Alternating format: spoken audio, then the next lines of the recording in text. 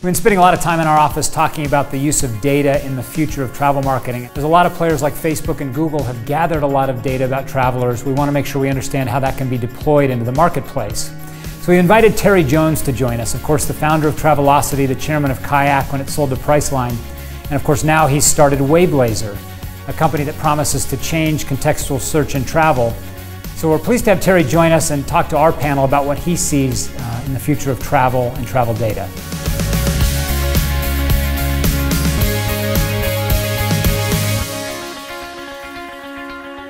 So Terry, I don't think we've talked since Focusrite a few years ago. I think it was right before you sold Kayak, and you were on Brands of Travel at that time. We're glad to have you back. And I think today we really want to talk about localization and personalization and the things you're seeing in the business.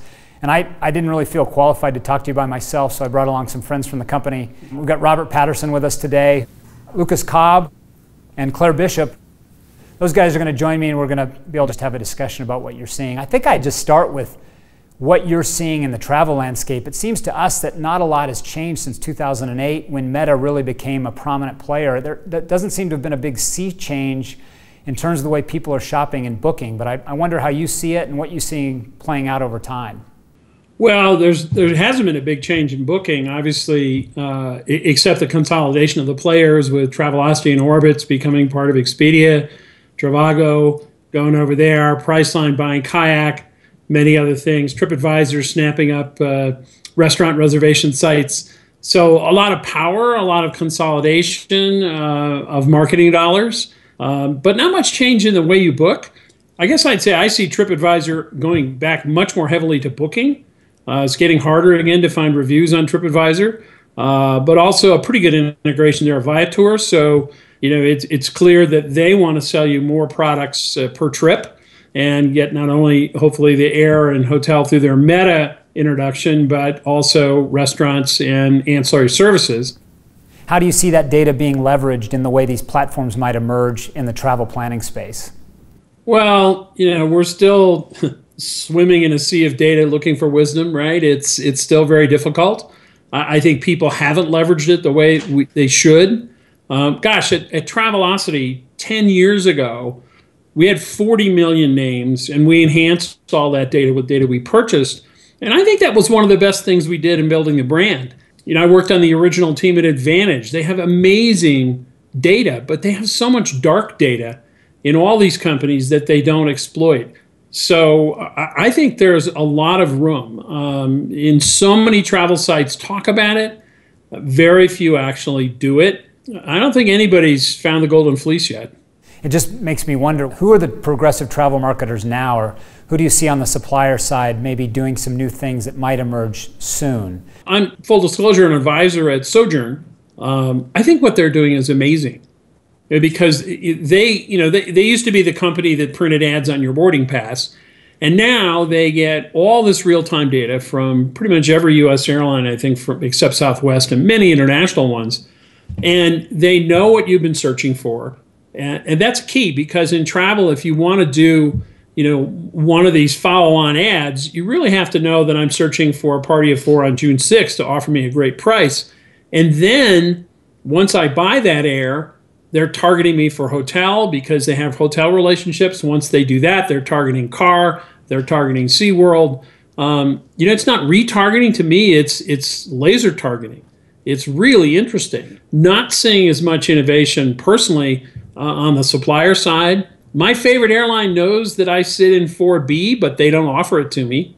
My favorite hotel chain knows I like a higher floor room. They don't offer it to me. Why not? They're just not getting it done, I think. Let's talk about WayBlazer for a moment. How do you see your new model fitting into this future landscape, and what's the proposition of WayBlazer, and how do you intend to sort of activate against that? Well, WayBlazer is a company, one of the very first, formed specifically around IBM's Watson technology, the system that beat Jeopardy, right, that won the game. And they asked me a year and a half ago to see if it could be applied to travel.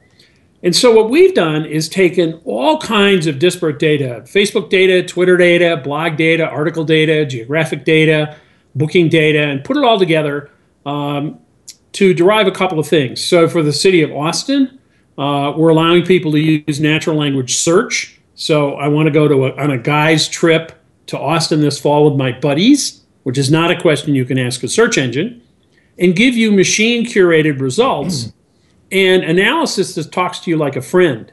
So an insight around Austin might be, hey, if you're going to the Formula One race, which we recommend for guys going to Austin, sit on turn 15, don't drive on Burleson Road, here's where you can scalp a ticket. If you're going to go to music and you're going to go to emos, hey, you should know they took out all the seats, there's only bleachers in the back, your wife in high heels might not enjoy it. We've used this technology to be able to talk to you like a friend. So we've signed a couple of big hotel chains that'll be announced soon. One of whom is testing a concierge product. If you go to a hotel site today, you have to say city name, in-date, out-date. Well, maybe, if I'm a strong customer of a chain or a brand, I want to say, look, I want to go in February to a beach with my wife and kids. It needs to have golf, spa, and great kids activities. What do you got? You can ask that question with WayBlazer. You can't ask that question of any hotel site today. Well, Terry, I wanted to ask you, what data sources are you finding are providing the most contextually relevant recommendations? Well, yeah, I think it takes a broad range. We found some interesting stuff on Twitter. We found, obviously very interesting things in reviews and blogs, which are helping supplant the traditional editorial sources. And where we want to take that eventually is a combination of wisdom of the crowd and wisdom of the expert. Because wisdom of the crowd may tell you, what's trending now. Wisdom of the expert might tell you about something that the crowd has totally missed. How do you think consumers will react to that? I think as consumers who've used Google, for instance, for years and years and years, we're used to trying to be very precise with our searches. Have you done any testing with user groups or any research that speaks to how to change that behavior? Or is it going to be a natural thing? Once you start asking questions back, we surmise, and we're just about to test this, that people will get into a conversation with a machine and understand, particularly if you supply them real-time results, that each time they answer one of those questions, they're moving down the funnel and getting answers that are more focused on what they really want. How does that work for the supplier then? In the case of Austin, how much of the data that's served back is actually their product data, or is it more of what has been sourced from the broader web? It really depends on the client. Obviously, in our hotel clients, almost all the data is from the hotelier, right? Now, we're working, for example, with some hotel, I call them hotel marketing brands, where they bring together independent hotels. There, we're able to add a lot of content by scraping the individual hotel websites, because we have an unstructured database, and we can do that. Most of them have trouble with that, so we can actually enhance their data. We've discussed with hotel chains, and we'll see how far they go. We'd love to add social and reviews. We don't have to add negative reviews, but if 100 people, if we have 100 reviews that say you have the best spa in town, why isn't that on your website? So Terry, WayBlazer is obviously a very forward-thinking company. How do you imagine the evolution of the WayBlazer product within mobile, and then as we carry on even into 5 years and beyond, sort of the Internet of Things? Obviously, one of the things that's so cool about mobile is it knows a lot about you and it knows where you are. So in the beginning, I think we can help consumers take action immediately based on their location, what they're doing now. And, we've never been able to do that really before, right? We haven't had a device that could do that. And I think the vision of that many companies have is yet to be realized.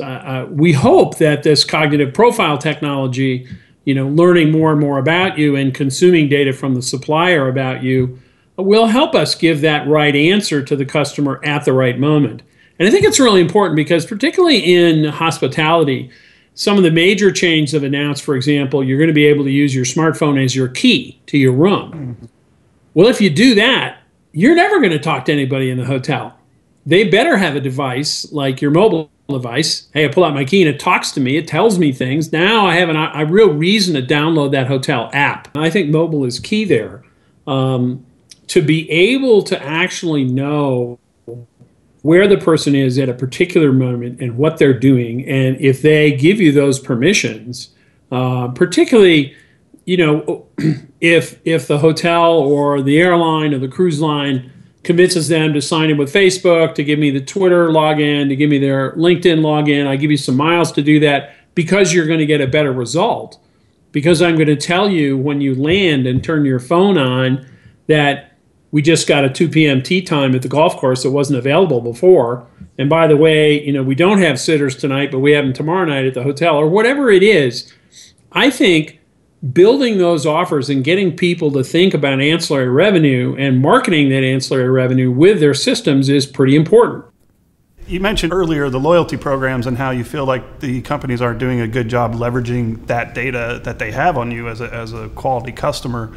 Do you envision that being a hook for technology like you were speaking about, the concierge element, the upsell element, that you can engage people deeper because you know them as a customer and not just a leisure traveler, a general traveler? Absolutely. I mean, I don't see, you know, those files are used today to give me miles, but they don't really give me targeted offers.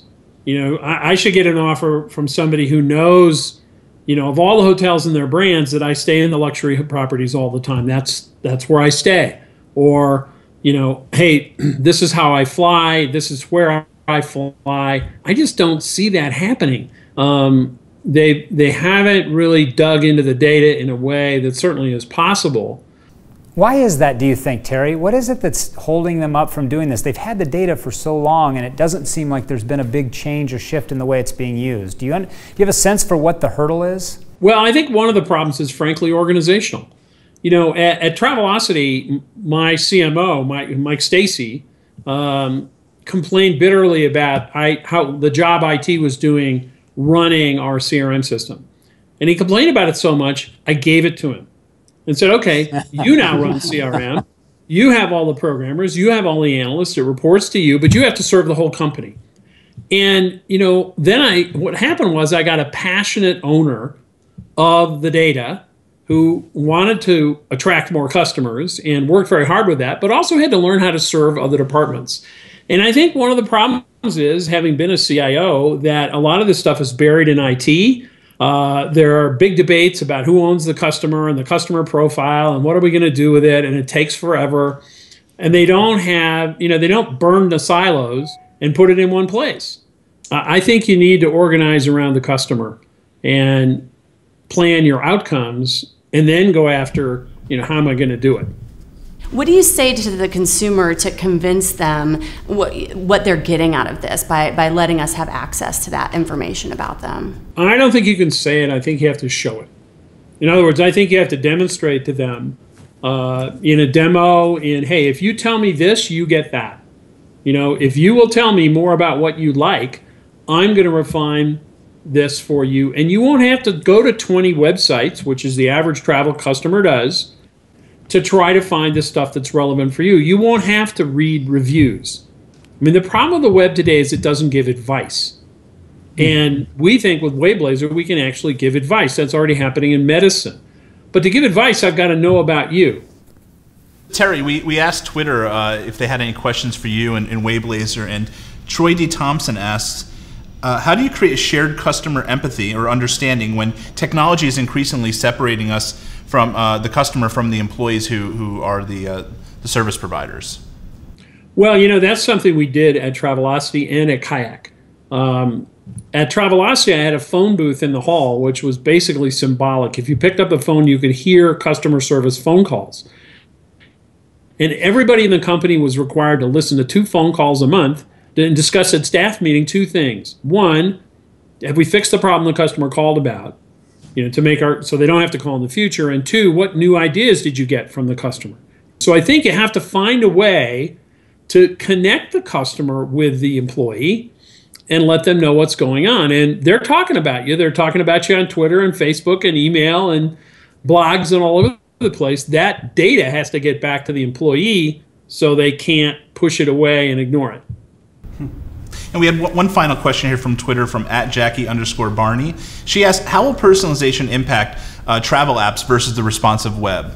You know, for many products, I don't want their app. I just rather have responsive web. You know, I want to go there and get something. And I think people are going to have to understand that the majority of travelers don't want to download apps for everything they do. I mean, I'll download apps for my top airlines. Maybe if I get a hotel key, I'll download my hotel apps. Most hotels haven't given me a big reason to download their hotel app yet. But they better all have responsive products as well, because mostly that's how I'm going to consume them, because it's just not worth it to me to download the app for, a very short use. So I think responsive web is just one more of these omni-channels, and I'm sure we're going to invent more of them. That's why it's so important to sit back and look at the customer as opposed to the channel.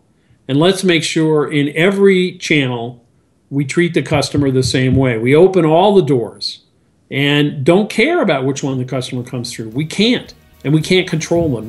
They're controlling us.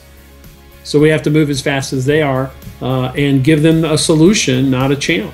And I think that's probably a great place to end the conversation. I think we could probably all talk about this for hours, but we just appreciate you coming on and sharing some of the insights with us and with the people who will see this, because the space is changing so fast, and especially around data, and especially about the way that data gets activated. So we all want to talk about this more and more, but today was a great start, and I really appreciate your time, Terry. Thank you. All right, thanks very much. Bye now.